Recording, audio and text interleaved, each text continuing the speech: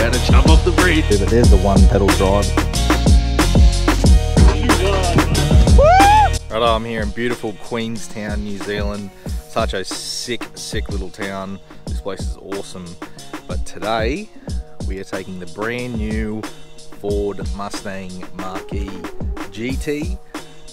So I've just been here for the past few days doing the Ford all-terrain drive here in New Zealand, up in the mountains.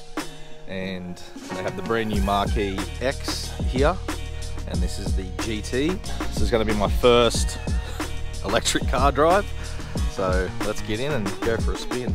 So I spent some time in it yesterday driving around. Hello, my first EV experience. I'm about to pull out on the road. I've got the settings on untamed, which are its gnarliest settings, so here we go. Holy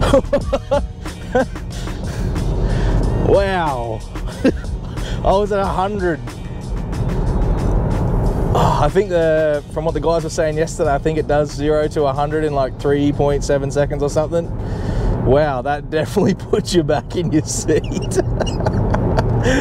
Drop back down to 70. Speed limit through here is 100. We'll go back up to 100. Whoa-wee. Like it makes like a V8 sound through the stereo system, so you actually sound like it's actually accelerated. This is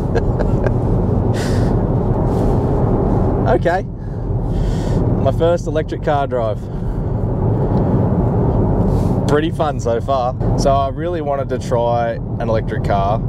I hadn't had the opportunity to do it yet, so I thought, today's Monday, I'm flying back home this afternoon from New Zealand, so I was like, I'll steal a Mach-E, I'll go for a drive. Like honestly, like driving it, like it's not silent, you can still hear the tires and stuff, but it's like you were just driving a 4-cylinder sort of car. Like you can't really hear modern engines now, so when you're driving, so it just sounds like that. It just sounds like a small sedan, but then when you get up it, oh boy, is there some power there. It's definitely intrigued me as to yeah, what an electric car is like to deal with for a day, to live with, I should say. Charging experience I had last night, we took it down to Queenstown to charge it up. So we're just in Queenstown and we're just at a couple of chargers here. Nearly all the cars that are parked here in front of the charger aren't electric cars, so it's kind of making it hard for us to get the car in a position to be able to charge it. As you can see, that plug goes in the front of this one, that one goes in the side, so we need a little bit more access to get to it. So yeah, trying to EV charge has been fun this afternoon, but pretty tight little car park in here, so it's charging. Righto, so the benefit to this, I think, is that you can tell the missus you got to charge the electric car and go to the pub and have a couple of beers. Can't come home, honey, sorry. Got to charge my car. Plugged it in and then went and had a couple of beers. So good excuse if you're a bloke and you live in the city and missus says, "Where are you?" "Sorry, honey, I'm stuck at the pub. I have to charge the car." So that could be a new excuse that we can now use, lads. They probably won't accept it, but we could definitely try. Like feeling to drive, the steering is amazing. That's one thing about Fords with the Ranger, the Everest, and yeah, their new steering setups are just feel so smooth and so refined. It's one thing I do like about Fords is the steering. You got a nice little display screen here in front of you. It's letting me know that I'm in untamed mode because it's got graphics and stuff going on. Gives me my range, 182 Ks. I've got 65% battery. I got in it yesterday and I said to the guys, I feel like I'm sitting in front of a big Bang & Olufsen speaker, and he goes, "Yeah, it is." I was like, "Oh, okay." So the whole front here looks actually like a speaker, which is pretty interesting, and there is a speaker inbuilt into it, so So by no means am I fully against electric cars at all. I think as long as they work and they do what they're supposed to do, which is get you from A to B, I think there's only positives that can come from it. Doing the things that I do back at home, I don't think I could justify ever buying an EV unless it was just for a daily or something, that as long as it had the range and I could charge it pretty efficiently from home. But if you definitely live in even a town here like Queenstown, if you just kind of get around, might go up to the mountains and stuff, and you don't really do big drives, an electric car is pretty good way about going about things, I think. No more fuel. Yes, you got to charge it, and that is the biggest issue I think with electric vehicles right now, is finding somewhere to charge it. So I think the one thing that I would do if I was considering buying an electric car or an electric SUV or anything like that is basically do a big costings and the cost of fuel that I would save over the period that I'd own it, then also how much the battery is, because the battery isn't going to last forever, warranty on the vehicle as well. But yeah, I think battery replacement may be the thing that is just too expensive, and it's how long the battery would last, how they perform over a long period of time, and how long of a life you can actually get out of your battery. So I think another thing you need to do is, with your costings, is also add up mechanical work. So working out what this vehicle needs over the life that you're going to own it, the fuel that you're going to be saving by not having a combustion engine, all those sorts of things would come into it. How much is the electricity going to cost you? So it's all fine to go and buy an electric vehicle, but if it doesn't make sense for what you're going to do, then there's really no point. But if it's going to tick all your boxes and do everything you needed to do, then fantastic. So one thing I have just played with is one pedal drive. So it has obviously an accelerator and a brake pedal, but on the screen you can select one pedal drive. And so what that does is when I let off the accelerator, it brakes, so it does regenerative braking. So I'll just do it now, let off, and it starts braking on me. Just coming up to a roundabout, I'll do it here at the roundabout. At the roundabout, take the second exit onto Frankton Road. We're going on Frankton Road, Siri said. So coming out the roundabout, I let off the accelerator. No, I'm not using any brake. It's ready to regeneratively charging the battery. That's a hard word to get out, didn't it? But then just brings the vehicle to a stop, and then you just control that with the accelerator, whether it's on, off, whatever you want to do. Just winding up through the mountains here. This is a really nice drive. So I'm going from Queenstown to Glenorchy, I think it's called. Don't quote me on my pronunciation, but I think everyone's been saying Glenorchy. This is a really nice drive up through the mountains. I never thought I'd feel this about an electric car, but damn, this thing is fun, especially in these windy roads. Oh my god, this thing is so much fun. And that one pedal drive is so good for this mountainy road, because I just let off the throttle and I don't have to move across to the brake. I don't have to move across to the brake. It just starts braking for me, and then obviously regens the battery. But some of these windy hills, but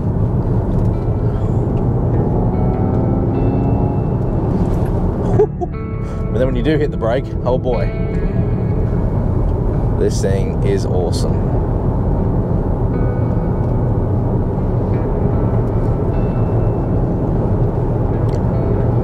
Never thought I'd say this about an electric car, but would I consider buying one? Yes, probably. If I lived in New Zealand, I think I know what car I'd own. Because damn, this is fun. Oh my god, the acceleration in this thing is just insane.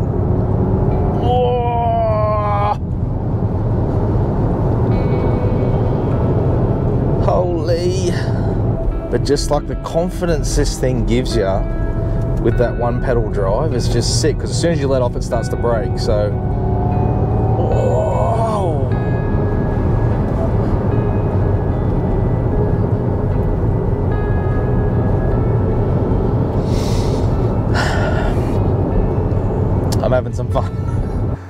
come down on a lovely little spot down here on the road to Glenorchy. So just working my way around the MACH-E and trying to figure everything out. Pretty much the same as a standard car, except obviously there's no engine anymore because it's electric. So pop in the bonnet, you've got another big boot, as you will do in the back as well. You can see all my gear in here that I've chucked in there. There's actually plenty of storage in this thing to put all your bits and pieces. So we'll go for a little bit of a walk around. So it's got pretty nice styling up the front. You can see that front spoiler just down through there. Looks pretty good. Obviously all the grills all filled in because it's electric. Coming around the side, you've got Brembo brakes. The tyre size are, if I can find it, I think they're 245-45 R20s is the tyre size. And as far as I'm aware, this does regenerative braking. Got your MACH-E for X badge just down there. On here you have this little section here to be able to get into the car. That's your, obviously your door handle. You do have a keypad just here if you want to use that as well. Then on the back door here, do have that button to access in the rear. So we'll take a look inside in a second. Obviously you got Brembo brakes front and rear by the look of it. Got the Mustang style tail lights just in there. GT badge here on the back. The whole roof is panoramic, so it's a whole glass roof on top of this thing. Got your antenna up the back, this nice wing off the back window. So I think it actually does look pretty sick. It would look awesome in flat black, I reckon. Coming around, got a camera just there as well, and pretty much the same on this side. Do have your charging port just here, which we used the other night for charging the unit.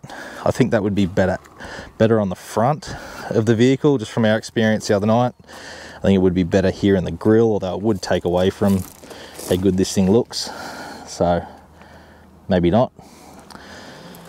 Got your tow point just down here by the look of it, and another camera here in the front. So, but it does look very Mustang. Alright, so we'll jump inside. So you just press the button, the door kind of pushes out for you. Jumping in to the giant Bang Olufsen's speaker. You can see the label just over there. So it's for this material here in the front. So you do have a cool animation that comes up. You've got this little display screen just here. So it's got my range, my battery percentage, seat belts, kilometers, and then what drive mode I'm in, reverse, neutral, drive. L, I'm not entirely sure what L is for. Like I said, I've only just taken this thing today and going to go for a drive in it. So got a glove box down there, a nice armrest with GT right in the top. Your dial here, park brake. I think that's for your parking sensors. Obviously your hazard lights. This massive screen here, so we'll go back to the home button. And obviously you've got your whole Apple CarPlay and things like that as well. But plenty of features in this thing. Very similar sort of layout to Ranger and Everest with all the things you can do. But there's the one pedal drive that I was talking about. Propulsion sound, so the sound of you actually accelerating. It sounds pretty awesome. And then Untamed Plus is for track days. So if you want to go and do a track day in it, and we'll just close that. But you got Untamed, Active, and Whisper. So a few different settings there, and it changes the lighting through the cabin as well. So that's pretty cool. Got a wireless charge pad and stuff down here, a couple of cup holders. I'll just charge my GoPros from the USB-C and the USB outlet, A outlet just down there. Got a glove box, Bang & Olufsen speakers in the doors. Got like Alcantara here on the doors as well. Your lock buttons over here. Up top you've got a sunny holder, got the Mustang badge, got lights here for your interior as well by the look of it. And you've got your sunshades, but you can see the giant panoramic roof. That's in the back. Cup holders there in the center. So plenty of room in this thing.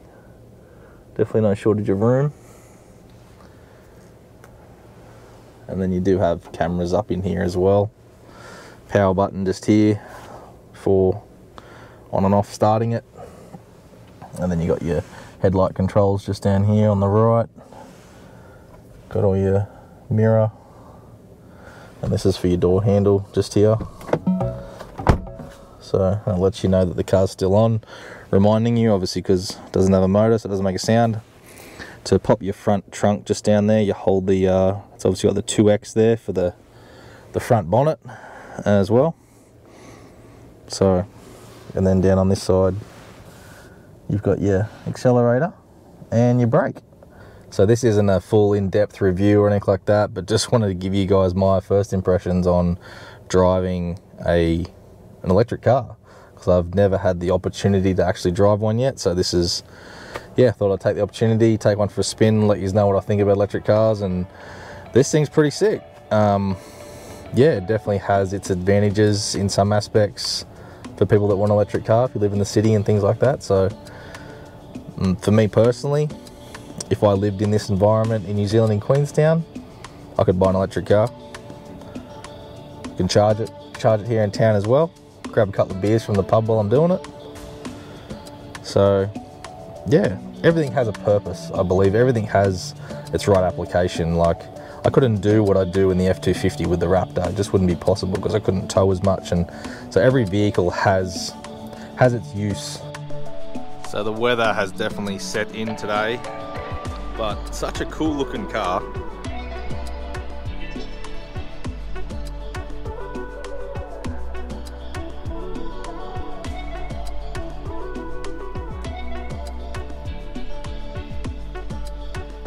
So I think there is 3 versions of this, don't quote me on that, but this is the GT, so this is the most powerful one. I'm not sure if this one has the most range. Again, I was just given the keys. The guys at Ford said take it for a spin, see what you think. So this is currently released in New Zealand. I think it's coming to Australia very soon. But very cool looking car.